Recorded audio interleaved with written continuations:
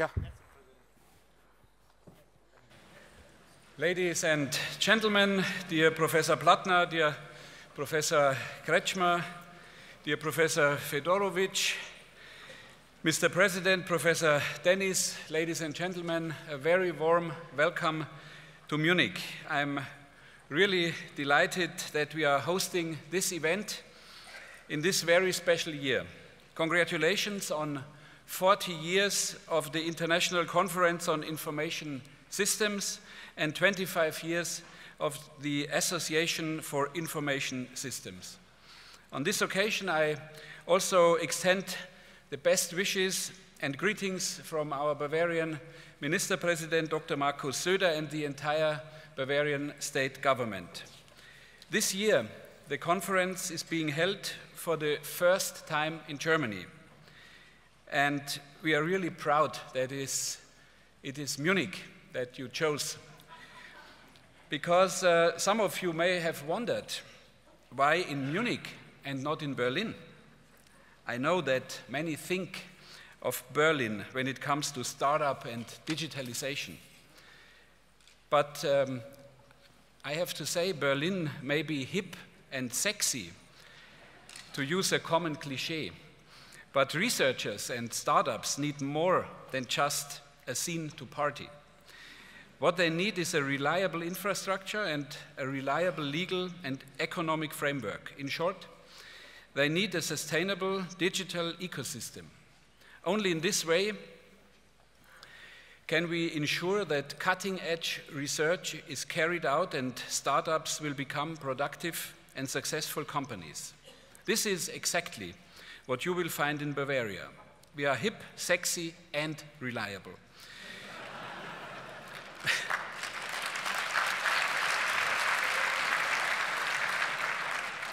Bavaria really is a great place to live and work. Here in Bavaria, we can do raves and research, microbreweries and megabytes, Glühwein and gigabits.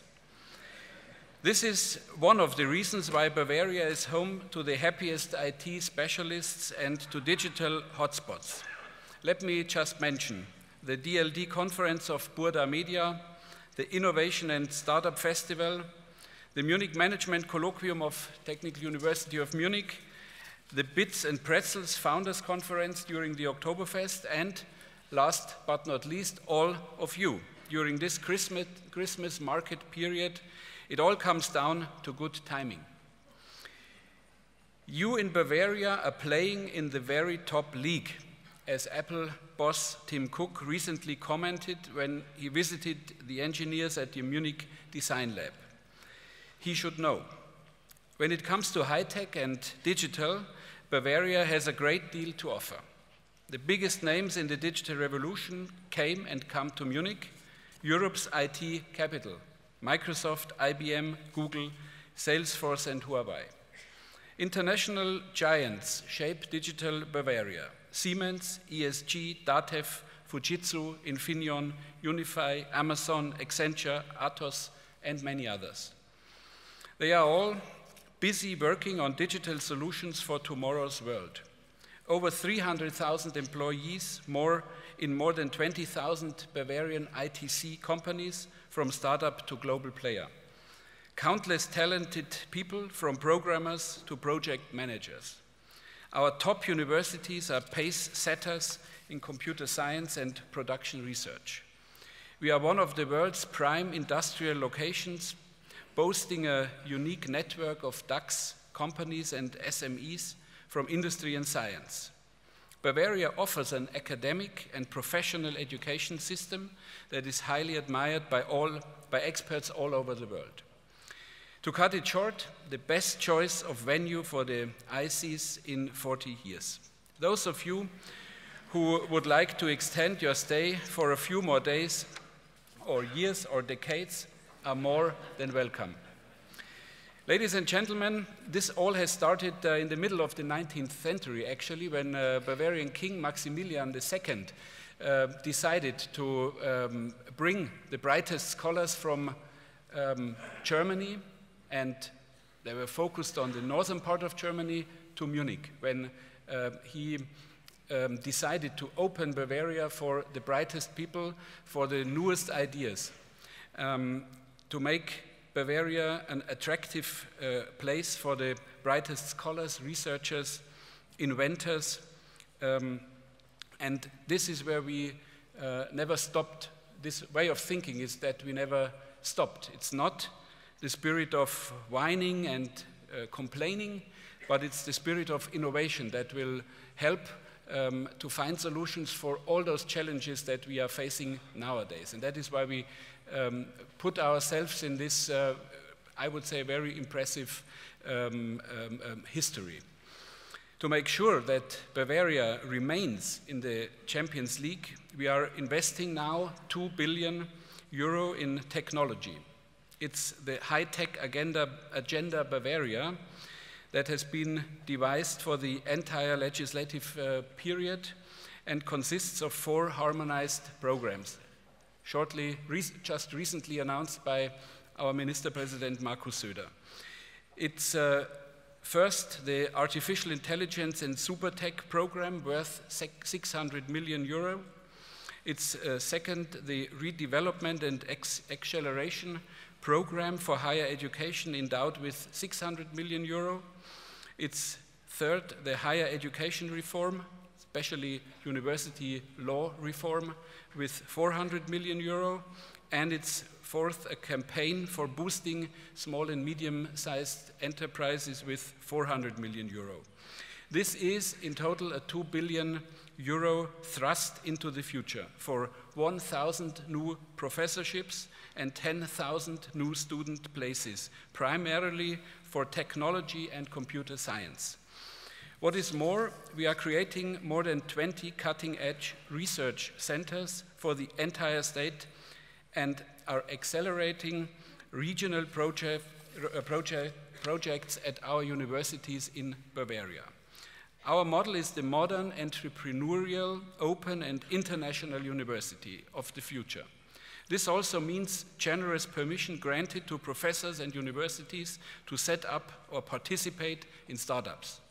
We want even more knowledge and research-intensive spin-offs from our universities, like the Munich startup Celonis.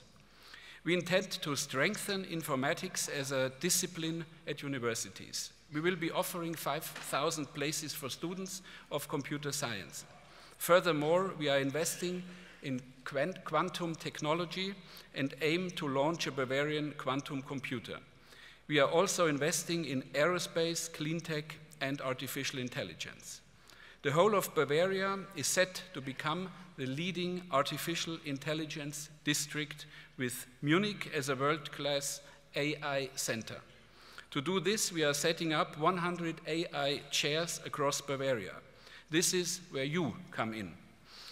And we are supporting small and medium-sized businesses in this digital transformation with a total of 400 million euro in three strong funds: the Digital Fund with 230 million, the Startup Fund with 50 million, and the Automotive Fund with 120 million. Altogether, one of the largest digital funding programs of all German states for medium-sized business. Ladies and gentlemen, if you have now gained the impression that Bavaria and not Berlin is the place in Germany for digital opportunities, then you are right. Seize these opportunities. Not just the opportunity to host this 40th ICIS, for which my sincere thanks go to Professor Hasso Plattner, who has rendered invaluable services to Bavaria, to its economy and science, and Professor Jane Fedorovich, as well as Professor Dr. Helmut Kretschmer, who brought this conference to Germany. To all academics and experts in the fields of computer science, a very warm welcome. Enlighten us and enjoy Munich. Thank you very much.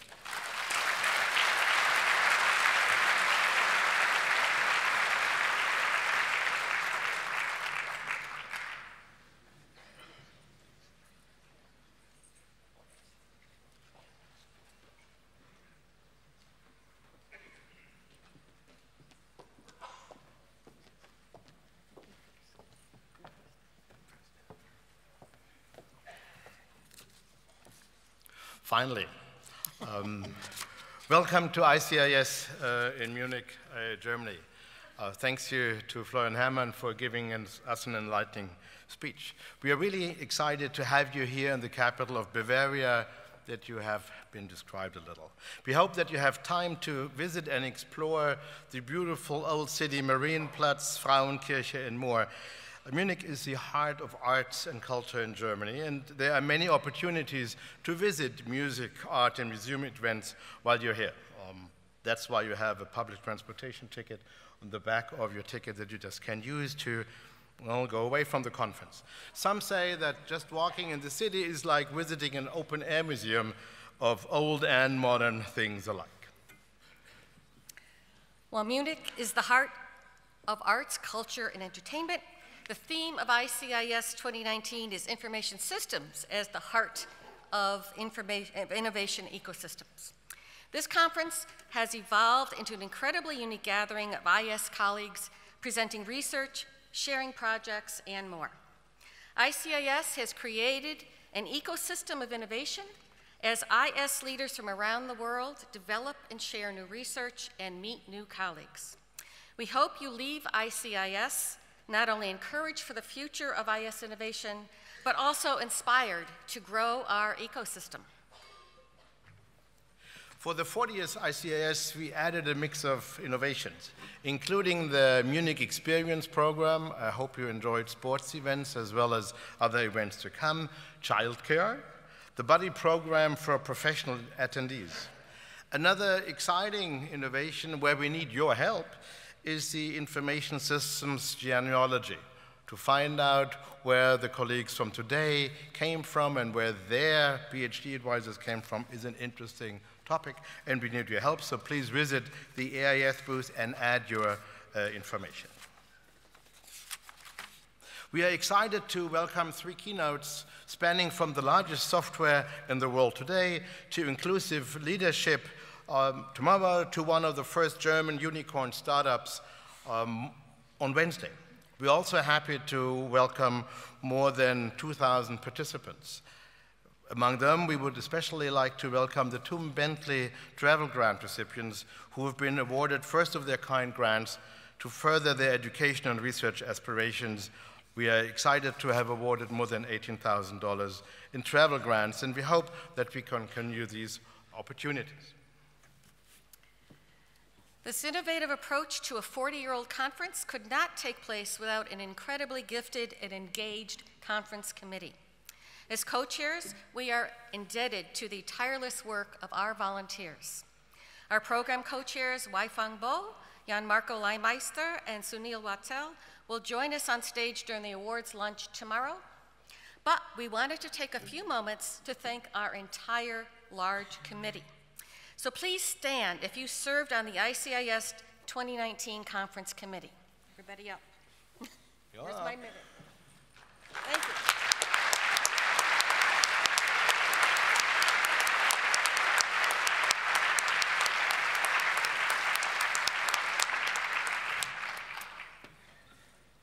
However, the success of ICIS 2019 isn't just due to the outstanding program, volunteers, and large amount of attendees.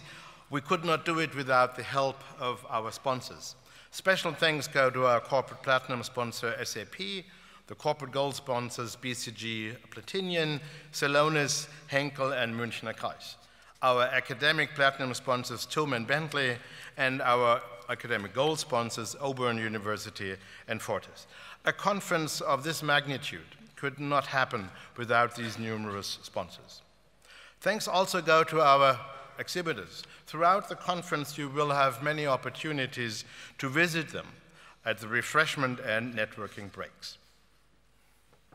Join me in thanking our sponsors and our exhibitors.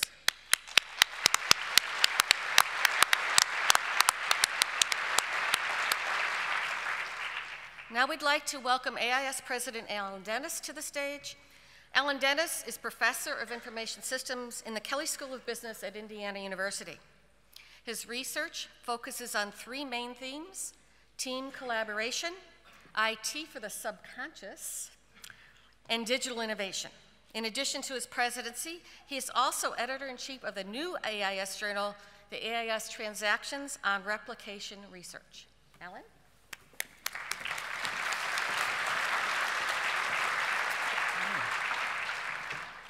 Thank you, Jane and Helmut, and thank you, Jane and Helmut, for your leadership of this wonderful conference. Thank you to all the volunteers who have made this possible, and thank you for all of you for joining us for this great conference in Munich. This is our 25th anniversary, and I don't have the slide controller. Can you advance the slide? Thank you. I just assumed there was a clicker. Oh, well. As part of our 25th anniversary, we have announced a 25 for 25 campaign. 25 initiatives to celebrate our first 25 years and to build for the next 25 years. Let me highlight a few of these initiatives. We have initiatives that focus on the profession. One of our new initiatives is AIS in Practice, led by Dennis Galetta, which is providing reviews and summaries of our research for practitioners and CIOs. We have also partnered with Science to Practice, led by Dov Taini, Jan van Brakke, and Stefan Seidel, who are doing the same thing and have been doing the same thing in Europe. We are joining forces to do this together. We have a partnership with SIM, the Society for Information Management, which is the largest organization of CIOs in the United States. They are going to be taking our research articles, the summaries, and sending them to all their members and inviting our members to speak at their local chapters. You can see we have other initiatives focused on education. We have initiatives focused on research. We have many initiatives focused on our community, our members. Let me highlight two there. We have the Bocconi travel grants. With thanks to the University of Bocconi, they are providing grants for students from lower income countries to attend our conference. Let me also point out our scholarships for student memberships. These fund memberships in the association for students from lower income countries. And let me also thank Jason Thatcher for starting this program. We have partnerships with IBM. Thank you, IBM. We also are announcing a partnership with the Decision Science Institute in the United States. And finally, I want to point to some of the initiatives we have focusing on the society. We have a Grand Challenges program led by Lakshmi Iyer, which focuses on the UN Sustainable Development Goals. So if you or your SIG are interested in trying to improve society, specifically the UN Sustainable Development Goals, or other large Grand Challenge projects, come talk to Lakshmi or me and we will work with you to launch a program. I also want to thank Steve Elliott and Rick Watson for launching our first one, which is a Grand Challenge initiative on sustainability and global warming. So these are all looking forward. Let me show you a brief video which describes our past and also looks forward. AIS started as a vision, a collection of thought leaders throughout the academic world of information systems who came together to advance the development, implementation, and evaluation of the field. Even before the start of our association, we came together to serve, to research, to promote, and to improve our field. 40 senior academics from across the globe came together to help form the early documents of AIS, including the Constitution and bylaws. Before they knew it, more than 1,800 people signed on to be charter members of the organization within 6 months. These 40 volunteers and 1,800 charter members laid the groundwork for a culture of service to the organization, which is unmatched in many other professional organizations. Their dedication to their research, their teaching, and their community continues to this day, as AIS now boasts more than 4,600 members. Today, we see the vision of our founders has come to fruition. We have helped to implement a modern, technologically sophisticated professional society.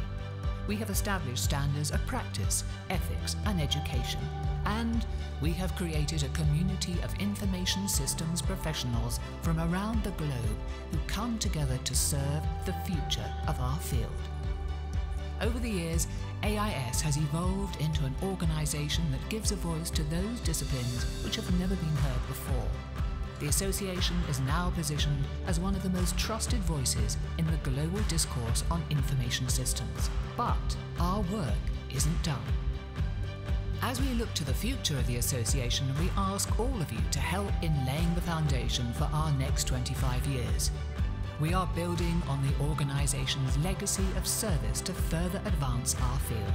We are growing into a global organization focused on addressing the challenges of today's researchers. And we are evolving into a modern AIS as a future-focused organization dedicated to serving you, serving your researching, serving our field, and serving the world.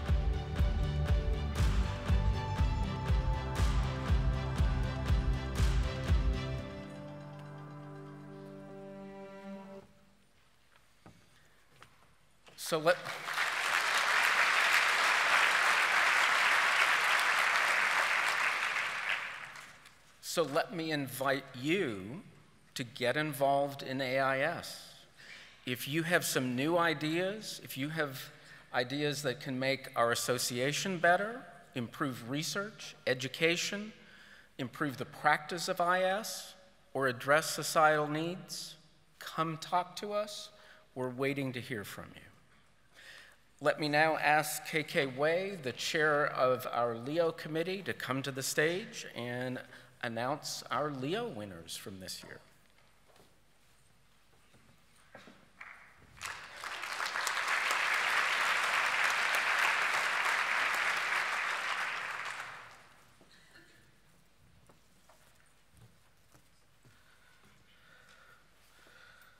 The AIS Neo Award for Lifetime Exceptional Achievement in Information System, named after one of the world's first commercial application of computing, the Lyon Electronic Office, recognized truly outstanding individuals in the information system community, both academics and practitioners, who have made exceptional contributions to research in and/or the practice of information system.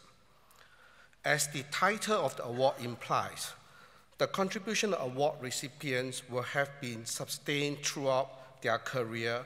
They will be truly outstanding scholars or practitioners who have made exceptional global contribution in the field of information system. In addition, they will be regarded as a preeminent representative of their national or regional information system community. Neo Award recipients are expected to be a role model and an inspiration to colleagues and students within the information system field. In addition, they should be capable of garnering the respect of individuals from outside the fields other than information system. Neo Award recipients are highly esteemed for their exemplary professional and personal integrity.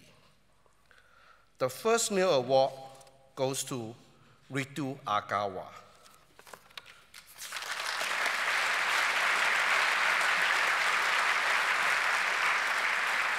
Ritu Agawa is Distinguished University Professor, Interior Dean, and the Robert H. Smith Dean Chair of Information System at the Robert H. Smith School of Business, University of Maryland, College Park. She is also the founding director of the Center of Health Information and Decision Systems at the Smith School. Dr. Agawa has published more than 100 articles in journals such as Information System Research, MIS Quarterly, Management Science, Journal of American Medical Informatics Association's Health Affairs. Her research is focused on the digital transformation of healthcare, health analytics, and artificial intelligence application in health. Ritu had to leave the conference early, so she has provided a brief acceptance video for us to enjoy. Good morning. Thank you for this incredible honor. I am truly humbled by it. While I'm not able to be present in person, I am thankful for the opportunity to say a few words about my journey in this discipline and the path that brought me here. And most importantly, to acknowledge the vast community of mentors, friends, and mentees without whom this honor would not have been possible.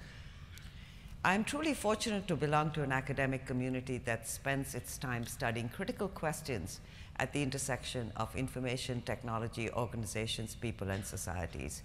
In what other field are scholars confronted with new conundrums and puzzles every day? Which discipline has to contend with relentless innovation that occurs with breathtaking speed? And where else in the academy can researchers claim that the phenomena they study, social media, platforms, artificial intelligence, big data, are exerting profound effects on organizations and societies and are an integral part of the policy discourse? It was on my journey through the IS discipline that I discovered passion and purpose, understanding how information technology and data can effect change in a sector that is consequential for each and every person on this planet, healthcare.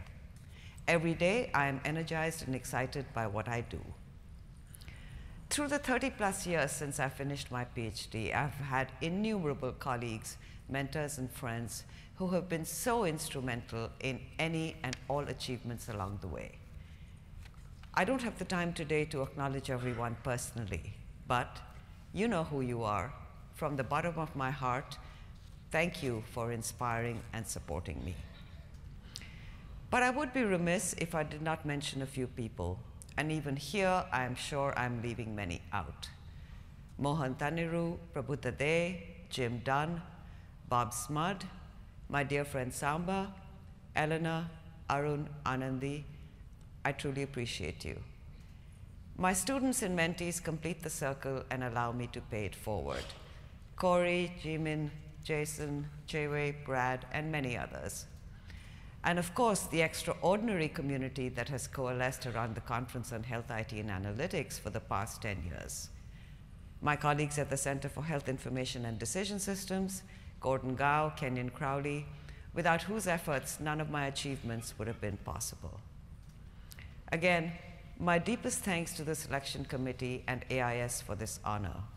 I am truly proud to be a member of this community.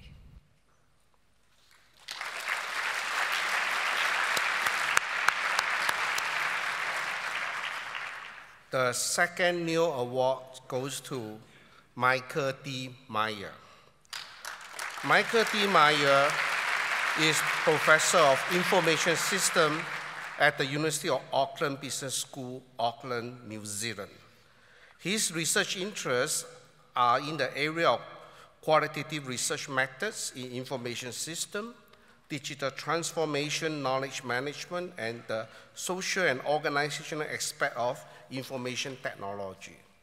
Michael has published more than 25 journal articles in the AIS basket of 8. He won the Best Paper Award with Hans Klein for the most outstanding paper published in MIS Quarterly in 1999. This paper has been cited over 6,000 times and is one of the top 10 most cited papers in MIS Quarterly. He is listed on the MIS Quarterly website as one of the most prolific authors in MIS Quarterly. Michael.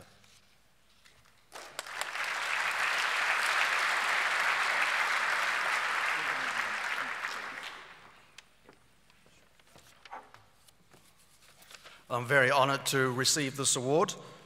I'd like to start by thanking the first person who really kick-started my career, and that was Paul Gray. Paul was so welcoming to me and my family when we went to a visit at Claremont Graduate University way back in '92. He gave me some excellent advice about my career. He was very generous with his time, and I still remember him today. It was there I got to know Lorne Alfman and Lynn Marcus, wonderful colleagues. That same year, 1992, was my very first ICIS. It was held in Dallas. I remember attending an ICIS panel debate, and it was there that I heard Hans Klein giving a talk at a panel session. I thought it was great. So I went up to talk to Heinz, and we ended up having a beer together. And by the way, he's from Munich. And then 2 years later, he visited Auckland, And over time, of course, Heinz became one of my favorite co-authors. A few years later, I've been welcomed to many places around the world, to Southampton by David Avison and Joan Andakumar, Georgia State University. I worked with Richard Baskerville for many years and his colleagues there. Every time I go to Atlanta, I think no visit is complete without having some Southern barbecue and a visit to Stone Mountain. I've also appreciated the hospitality of so many of our colleagues. We have wonderful friends in almost every city of the world, whether it's Yungjin and Claremont, Yungjin or Ture, Mike Newman in Manchester, going to see Manchester United play a game, Brent at Queen's University, Canada. So many excellent colleagues in this field.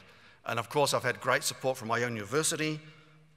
And most of all, I'd like to thank my wife, Kathleen. She's put up with me traveling around the world. She's continued to support me all this time. Thank you very much.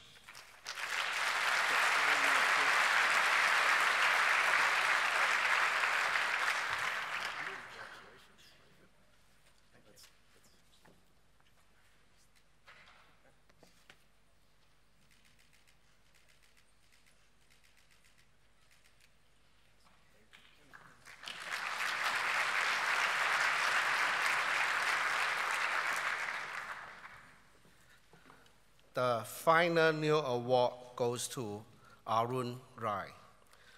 Arun Rai is Regents Professor of the University Systems of Georgia, holds the Robinson Chair, and is Director of the Center for Digital Innovation at the Robinson College of Business at Georgia State University.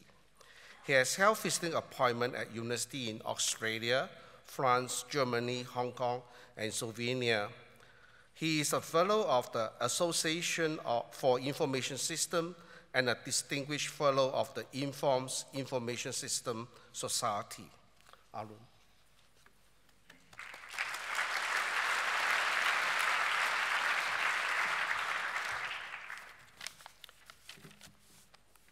Thank you, KK, for your kind words, and thank you to the Leo Awards Committee.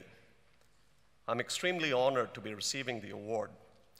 I would also like to congratulate Ritu and Mike for the richly deserved recognition. I've had the privilege to be part of a vibrant community and to work with many outstanding people over the last 30 years.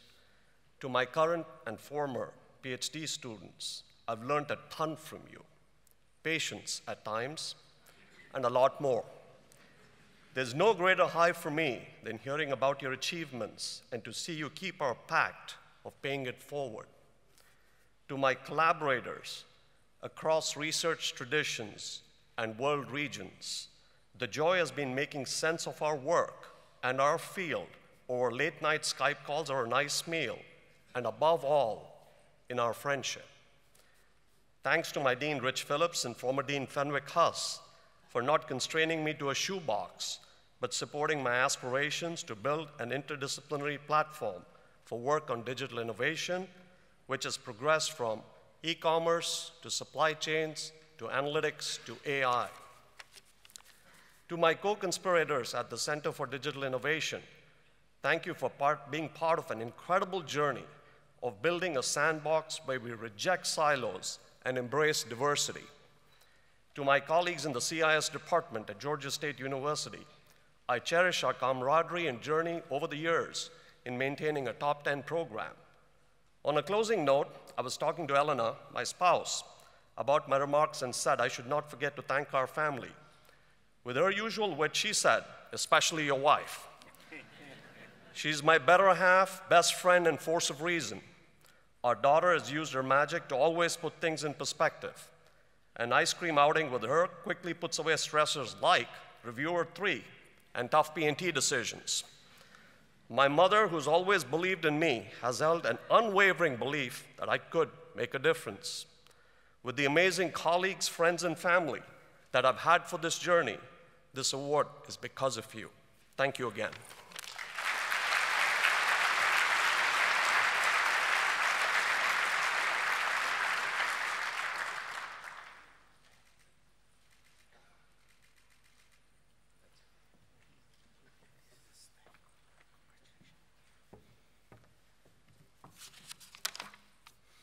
So thank you very much, KK and the Leo committee for selecting our winners. It is always one of those wonderful things that we get to do.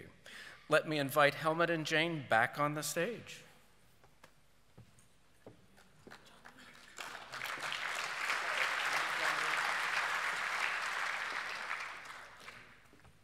And my mistake.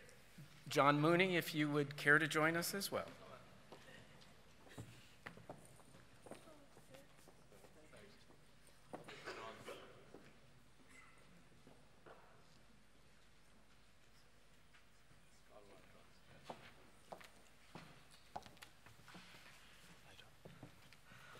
The AIS Leadership Excellence Award is given annually to a single person for leadership and innovation in the use and development of information systems. In this case, the recipient was selected in recognition of his theoretical and practical advancement in the field of information systems by the Association of Information Systems Leadership Excellence Award. According to some observations, you have really done two major things. You have put forward a consistent business administration view of organizational processes and their continuous improvement using information technology. And second, the topic of real-time analysis has been the forefront on your mind for more than 30 years. In 1983, I had to look that up carefully, we had a heated discussion on whether it was really necessary for invoices that were required once a month to be processed in real time. The success of the HANA database, in-memory database, now proves you're right and shows that you are a visionary and forward thinker, always ahead of the time. Your obsession with detail and the instinct for future technology topics underpin the entrepreneurial skills, personal and selfless support of the sciences by founding and supporting the Hasso Plattner Institute in Potsdam, the D School in Stanford, shows that you're not only a unique entrepreneur, but also an excellent person trying to advance what science can have from information technology. The entire information systems discipline wishes to express their deepest gratitude for this lifetime achievement. AIS and the ICIS committee are pleased to announce Hasso Plattner as the 2019 AIS Leadership Excellence Award winner. So please come back.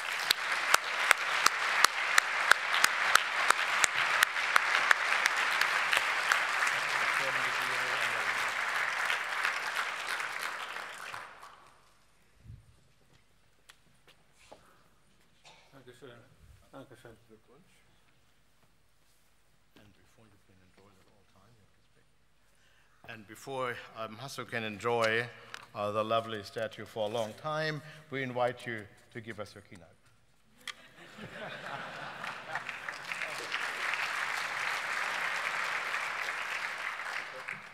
Ladies and gentlemen, thank you very much for the award. That was a surprise. But I have to stop for a few milliseconds and step aside. Ladies and gentlemen, before we listen to Hasso, which we are very eager to, I pray you to all stand up, please. And let's congratulate Helmut, who looks younger than ever. Happy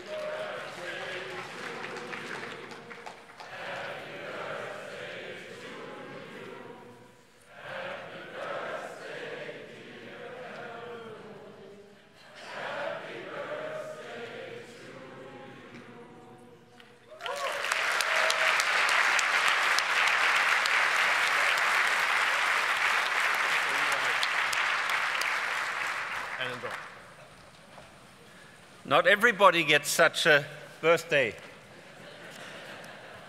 gift. Yeah, I want to talk about a next generation data management for cloud-based applications. A few buzzwords we want to simplify. We want to solve the performance problem we faced for 72 to 2016 probably. We want to finally solve scalability. We want to be able to extend and be much more flexible. So in my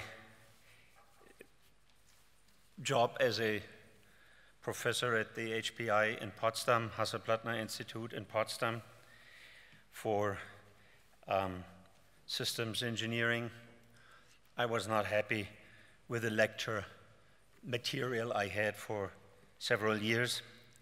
And so one day I brought all my PhD candidates together and said, we have to do something new. I want to invent, this is on the left side, you can't read it, but it's the original, that's a photo of the original drawing on the whiteboard. I want to invent a new ERP system. Okay, what is an ERP system, they ask. Then I built this drawing. It's only the financial part of an ERP system.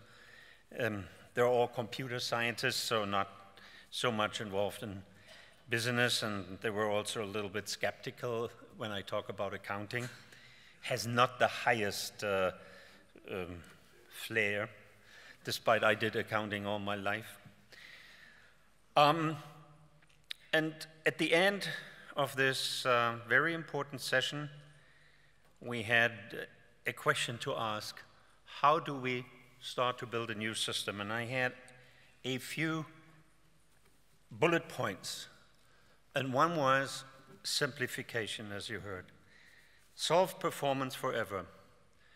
And what is your idea? What do we want to do differently? I want to develop a system based on the fact that the database response time is 0. Always 0. There is no response time. How would we develop a system? Because my experience was all these years, during my stay at IBM and later SAP, we were fighting volume and, as a consequence, transactional volume, and as a consequence, performance issues. I want to solve this once and forever. So, how do we do this? Where do we get a database with 0 response time from? We have to invent it. And then they were excited because first we have to do the database, and then perhaps we can do something in the next generation ERP system. So from that day on, we started a development. How could a database look like which comes close to 0 response time?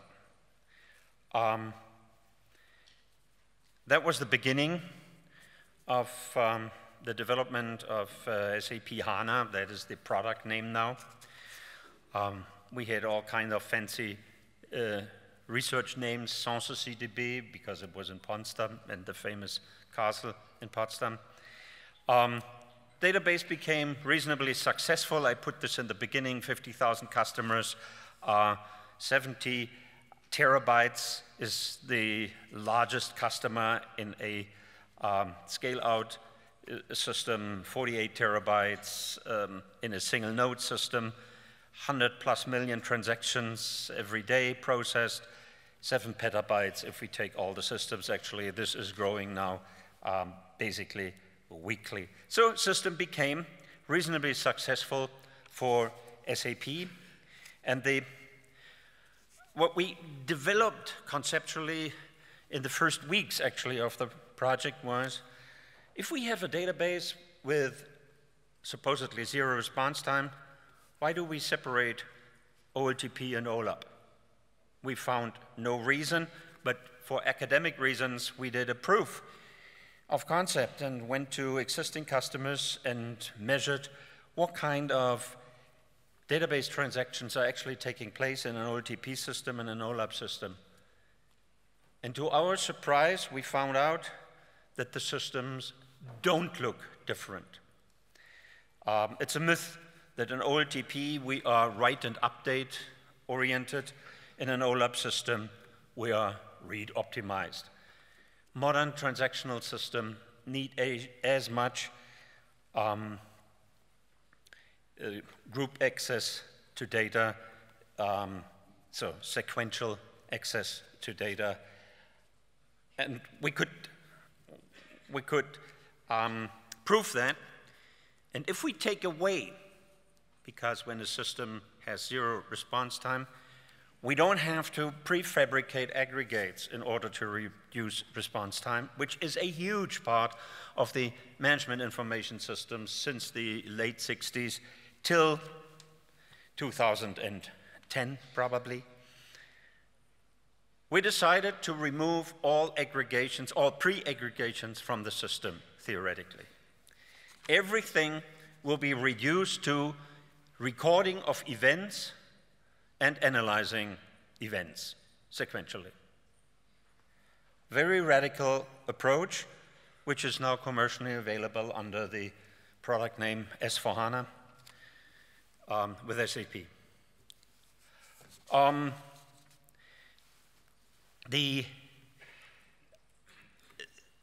The distribution of database queries is so close in both systems that for many years we should have come together much earlier.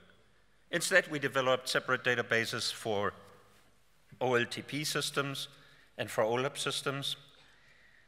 And in both, we still had performance problems. How do we get rid of the performance problems? First, let us look what's happening in the world of data. 2010, this is where we did most of the HANA research. You can hardly see the 2,000 exabytes we had in the world of data. When you look at 2019, how the total data volume in the world grew, when you look at that SAP system is, I cannot even read this, 0.000002 exabytes. This is the SAP production system for ERP. And all SAP customers together are only 0.07 exabytes. And we have 40,000 exabytes today. So something happened with data. In 2010, we said we can build a database with nearly 0 response time because we keep all data in memory. That was the technical solution. We could in the early 2010s, we could say that most of our SAP customers will be able to run in memory, and hardware development in the future will help that all customers can run in memory. Now, looking back, nearly 10 years, all customers can run completely in memory. Actually, the properties of the database allowed us to compress data by factor 5. The compression in current databases is 0 or is 1, no compression, or up to a factor 2. So we compress data, and we spend quite some time in data tiering. I will talk about this in a second. So first of all, it became true. We can run the largest companies, Exxon, Nestle, etc., in memory. This is a very important statement because many people didn't believe that this is possible. And it enabled us to rethink commercial systems, how they work. They look much more like normal social media systems. We record things, and then we have applications which run through the recorded data. We do not follow the MIS design anymore that we prepare. We know which kind of questions users might have, and we prepare already the answer sets by pre-aggregation. So pre-aggregation is completely eliminated and has huge consequences on simplicity of the software. Removes completely the threat of locking, AB, BA locking, the threat of response times queuing up under high load, removes the threat of rebuilding the aggregates when we change the rules for the aggregates, the hierarchies, want to have a different reporting, want to have a new reporting. The ultimate flexibility is not to prepare data at all. Everything is part of an algorithm. For the database internally, we selected a columnar storage. We had at the university 3 databases, one from Korea, an in-memory database, one SAP MaxDB relational database built in Berlin, not Munich, sorry. And we had a research database which should have become a Google-type system. So it was working with a columnar store. And we experimented with all 3 databases and came very quickly to the conclusion that a columnar store is probably the most promising. In a columnar store, we have a separate column for each attribute of a tuple.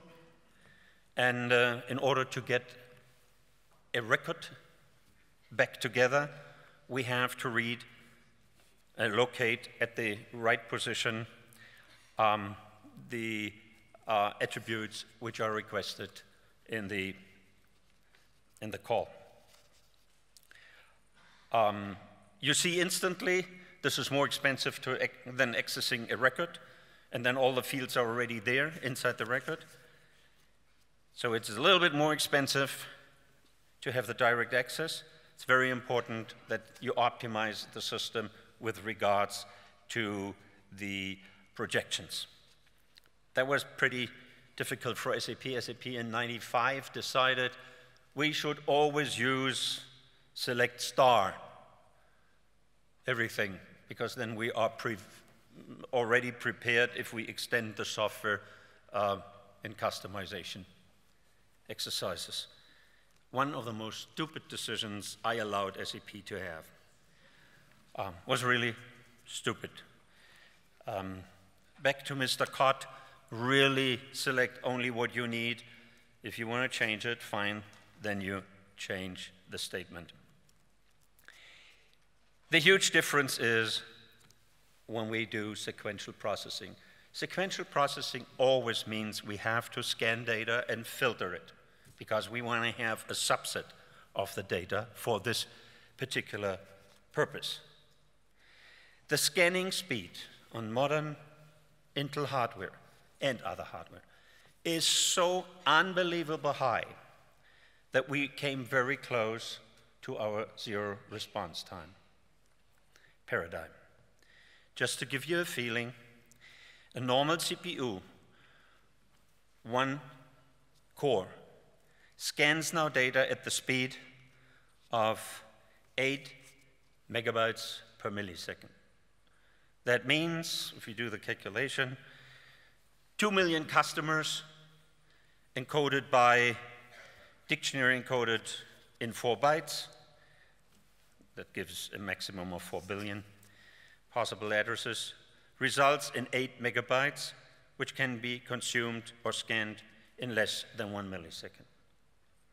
This is so fast that we can say in this database design, it's in memory, it is compressed by a factor 5, and we can scan by any attribute a table has with that 8 megabyte per millisecond speed on 1 core. And if we use 10 cores, then it's 80 megabytes per millisecond.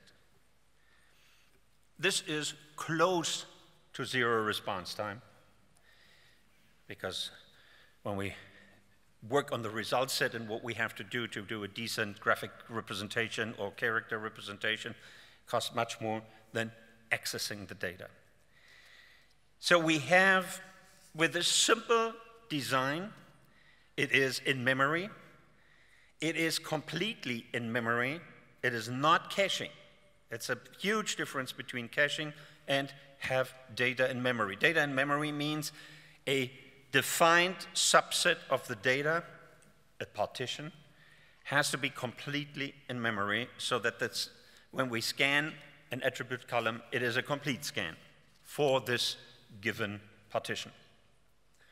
A given partition is, for example, the accounting data of the last 2 years, the materials management movements of the last quarter, etc. It depends on the application. In HR, the complete history of all employees over all the time they worked at the company.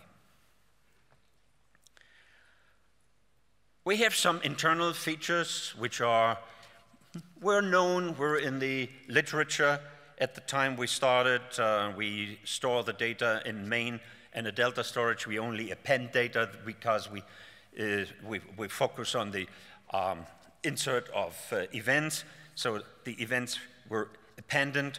We do not touch the largest part of the database. There is an occasional reorganization, totally automated. With that, we keep the data highly optimized for the fastest possible scanning. And then very early on, we started to run in parallel. All my years in SAP, and for quite some time I was responsible for not only applications, but also for technology, especially the database part of it. And we never could apply parallelism. I once had a discussion with John Hennessy, then president of Stanford University, and he wrote, together with his colleague Pedersen, a book which is in America the standard for computer science students about hardware and software. And when you look up the index about parallelization, parallelization is hard to come by. You need long sequential processes, steady processes, where you probably can introduce a parallelization. It's 3 sentences on 1 page, that's it. In a column store, in memory, you can introduce parallelization relatively easily. The first approach was we hired, as guest programmers, somebody from artificial intelligence and one from gaming. The guy from gaming was the breakthrough because they do everything in parallel. So they are totally used to it. What, you don't do parallel processing? What are you doing? So the scanning, we split up the scanning in scanning of chunks in parallel, and then we combined the results set. We did this for joins. We did this for all kinds of sequential operations in the database. You don't have to understand this tree here. It's just showing that we again and again try to parallelize. So on the lowest level, we parallelize the scanning.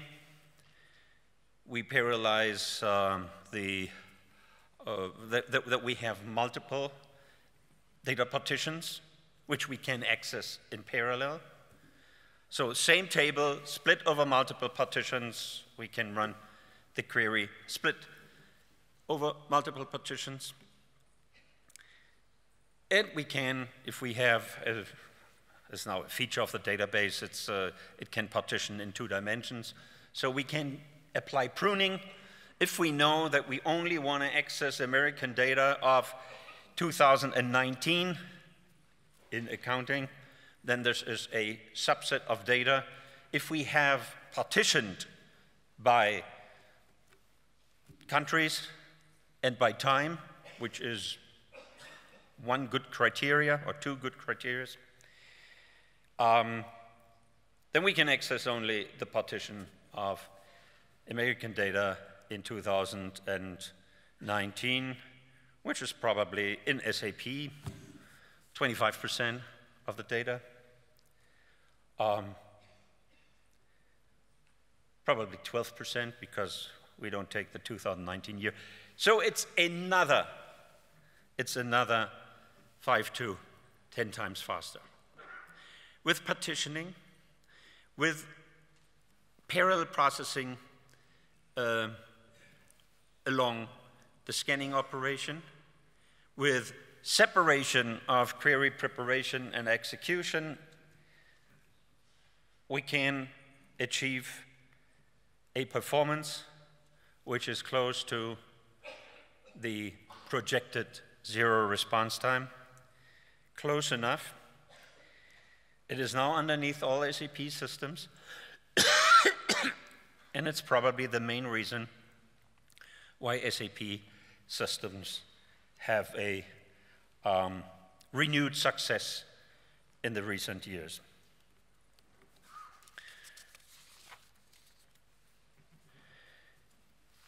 I started with the pre-aggregation. If we don't do pre-aggregation, you can change the hierarchies and run the query, and we have a new result. If you want to change it again, you can run it again. If you want to introduce a new hierarchy, and we just aggregate the data along the new hierarchy as an extremely helpful feature for the people in business. I'm just looking at our CEO. For all these years for a while I did consulting, and then somebody wanted to have a different aggregation in the P&L, especially Americans. And I say, we can probably do 2. And when somebody said, I want to have a third one, then we had to start programming. Huge, the flexibility. And when I tell you that a P&L statement in SAP is less than 3 seconds, is that still true, Christian? Yes? Somebody said yes. We had a hobby at the university. We wanted to make programs as fast as we could. So we took dunning. So working out the people who haven't paid and write a letter to them. It runs at SAP, ran then, so probably 10 years ago. It ran 1,200 seconds. 1,200 seconds. So 20 minutes. And the students were bringing it down to 10 seconds, 5 seconds, 3 seconds, and we had a meeting, international meeting with video conference, and one guy sitting in Potsdam said, we are below 1 second. And somebody from my company said, shaking his head, I have never heard a request that a dunning program should run faster than a second. This is like, I have never heard a request that a car should drive with 1 liter per 100 kilometers. Yes, it is possible. Dunning runs a second. What does that mean? It is not a batch program anymore. So there are no batch programs anymore. Everything is a transaction. Why did we have batch programs? Because we had long-running transactions and we scheduled them for overnight processing. Because we did it all our life, in the 60s and the 70s and the 80s and the 90s. It's not necessary anymore. Everything is a transaction now. And actually, there's a pretty short transaction. Remember the chart I showed you with the explosion of data in the world. And this is touching the operational systems of companies as well. We want to keep all relevant data, relevant for permanent access, in memory. But there's a lot of data we still have to keep, and we have to access from time to time, and we don't need it in memory. So we have now, next to the in-memory storage, a columnar store on storage, disk or SSD, today all SSD. And we keep the data there in the same format in columns. It is probably 10 to 50 times slower, but it doesn't matter, because these are applications which are only periodically needed, or we research something, we have to do an audit of the last 10 years because something happened, and IRS or other institutions are asking us to go back and show them how we handle data. Did somebody say Trump? No, okay. So we have the data capacity extremely extended. If we make a mistake in assigning a table or a partition of a table to the wrong data layer, then we change it, and per push button, the data moves up from SSD to in-memory. So we have no data size restriction anymore. It's very comforting for our customers who are a little bit nervous that hardware development, DRAM development, or persistent storage development are not fast enough for their growing ERP data. So this restriction has been removed. Very important, I repeat this, this is not caching, this is partitioning, assigning to partitions, assigning to 100% in memory or 100% on disk. Not most recently used, most recently used, we keep 95% in memory, that's the same. No, it's not the same because of the sequential processing. The sequential processing only works if the data we are searching is well defined. So it's either this year or the last 2 years, then we know exactly what data we search and not the data which was most frequently used. As I said, we have basically covered the largest systems in the world. We had a job to do for Walmart, where we had to keep 200 million records in memory, and the response time for all queries should never be more than 8 seconds. And we had a competition against all the other databases in the world, and not surprisingly, per definition, we won because of the in-memory, the partitioning concept, the parallelism inside the system. Then the storage goes further. There is a relational data lake. This is what we inherited when SAP bought Sybase. So I don't want to go into this. This is an SAP chart, actually. Just keep in mind that the system is working on multiple layers. Then the interesting development in the recent years was that we could integrate the analytics capabilities SAP had in the last development in the last 10 years, or acquired in the last 10 years, that we could rebuild them basically sitting on top of the data storage inside the database, which has tremendous advantages. The super fast access that we can use or reuse some operators and have a very sophisticated analytics system now with geospatial math, with predictive math, self-learning, and we use it for machine learning. So this turned out to be very, very nice and is coming now into all applications, but I want to spend some time on another aspect of the system, and this is the federated data access. Federated data access was in the database community available for many years. We have made this now a major component of the database, that we can access data in other locations, in remote locations, through standard query language, The important fact is that we do not move complete tables anymore, but only answer sets.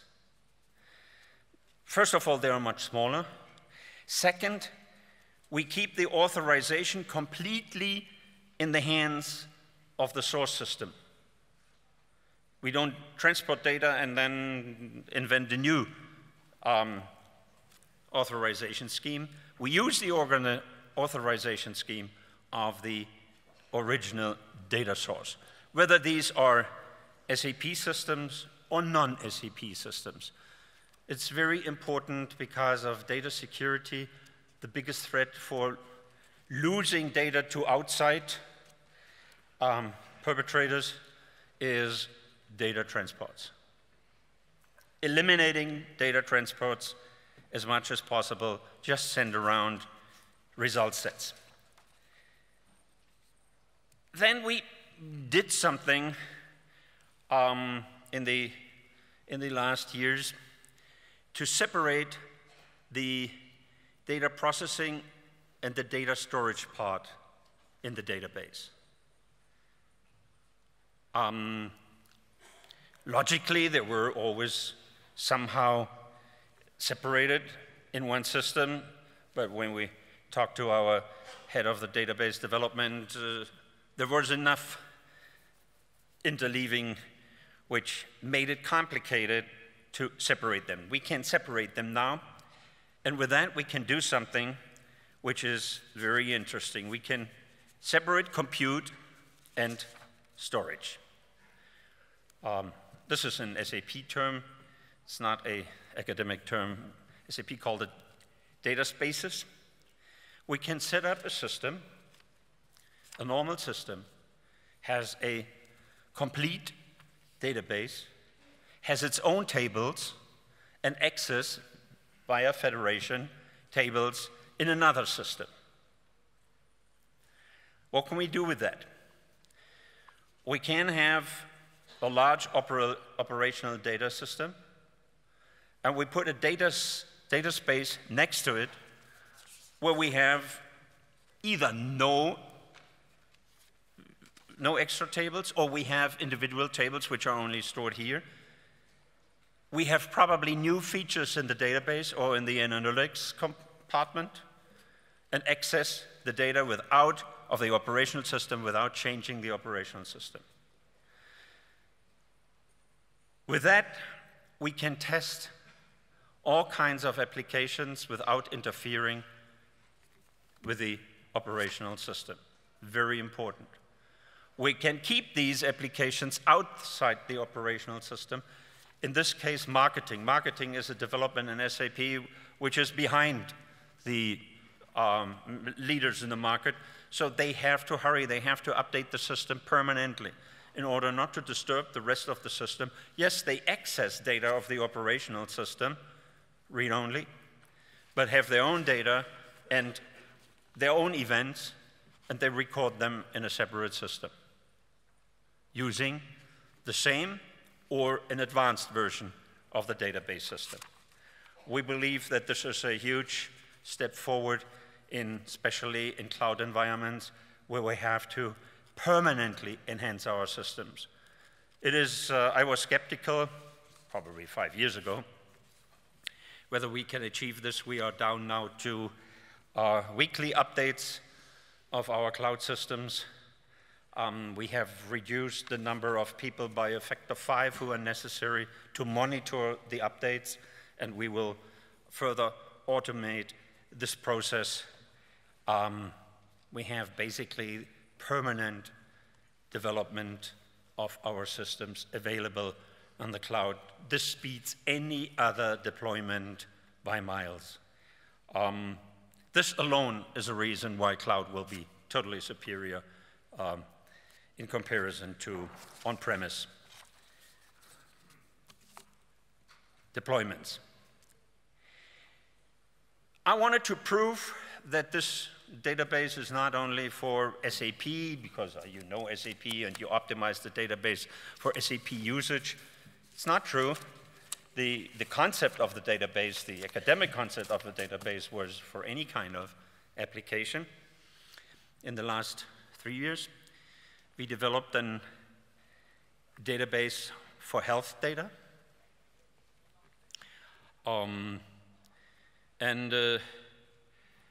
Took some time. Is not easy to get data. IBM knows that. IBM bought a company to have access to data. I made a donation to an American university to get data. We finally got 9 million health records of 9 million individuals in New York. We got the system loaded. It's a total of 2.4 billion records, and with all kinds of diagnostics, medical observations, so a whole variety of healthy people and people who unfortunately went sick. The university had their own database for years, and we took, in this case, I have only a sample of five different major runs through the database with the appropriate, relevant response times. And then we did the same on this Data for Health database, which is based on HANA, and found out that the average response time before we did any major tuning is 1,000 times faster. What does that mean? My daughter did a PhD at the Cape Town University, and she could do one run, and it was highly data-oriented. She could do one run on her computer per day. And sometimes it didn't run because there was a power outage in Cape Town, very often, or the computer didn't run 24 hours. If she could have run 1,000 times faster, she would have saved at least 2 years in her PhD. We cannot see or foresee how much this will impact medical research. I cannot wait till other university clinics or other institutions are using this database on HANA and experience this unbelievable acceleration and speed. To define a cohort, to select out of the 9 million records, the probably 50,000 you want to observe. How fast you can do this, how fast you can recut the definition of the cohort, and then do your analysis, and then get the results basically in seconds, and then refine your query, then start thinking again, then make your next step in the contribution. The potential is huge. The database with nearly zero response time was the product of a frustrated business system chair at a university, because what I lectured there, and the student didn't like it that much, because can't you talk about something more modern like Facebook or Google? Why do we have to do accounting? Turned out that they all became very happy, because when you achieve academically something and it becomes a major product in the market, a multi-billion euro product, this is quite rewarding. The only thing, because we didn't really have this at that time established, the minister was talking about it, my colleagues who did the major work here, they are all disappointed that we didn't put this research into a separate startup company and all became filthy rich. Thank you very much.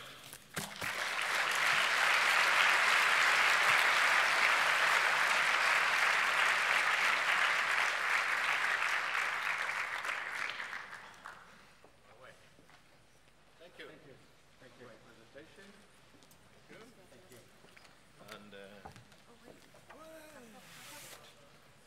We wouldn't let you go without any calories. Oh, thank you. Thank you.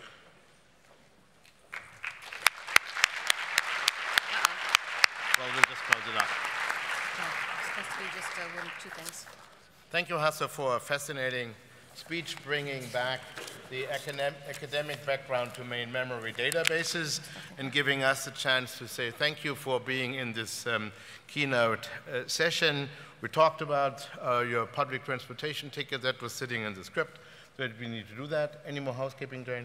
Just to remind you, we have 3 lovely keynotes this conference, a little bit one of our unique features of the conference, and so we look forward to seeing you again in another session tomorrow morning.